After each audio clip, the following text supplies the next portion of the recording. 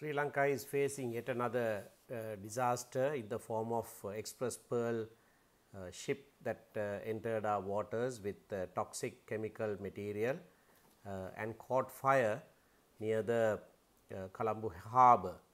And now this is on top of the disaster that we are now facing due to mishandling of the COVID-19 situation, and the country is reeling under the third wave. The Express Pearl issue, of course, was entirely our own seeking, because we find that the ship laden with such dangerous material on board had been permitted to enter our waters by our own authorities. The question is whether they were warned previously, as had other countries.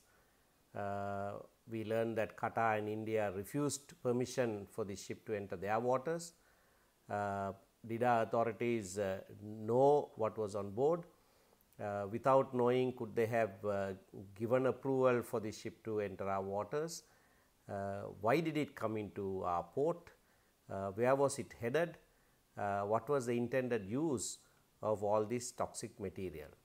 Now, these are hard questions that the government cannot stay from answering. All that the President says is not to make this a political issue. Well, it is a political issue. It is an issue of total ineptness at the best of the government, but there may be various other factors that will emerge if this is properly inquired into. The Minister for Ports and Shipping is silent. The Minister for Waterworks, of course, has said that we will benefit by this because we will receive compensation. The government tried to tow the ship away into the deep sea. Now, that in itself might be a violation of international law. We have commitments, obligations under the Convention on the Law of the Sea. We also have our own law, antiquated it may be, Marine Pollution Prevention Act.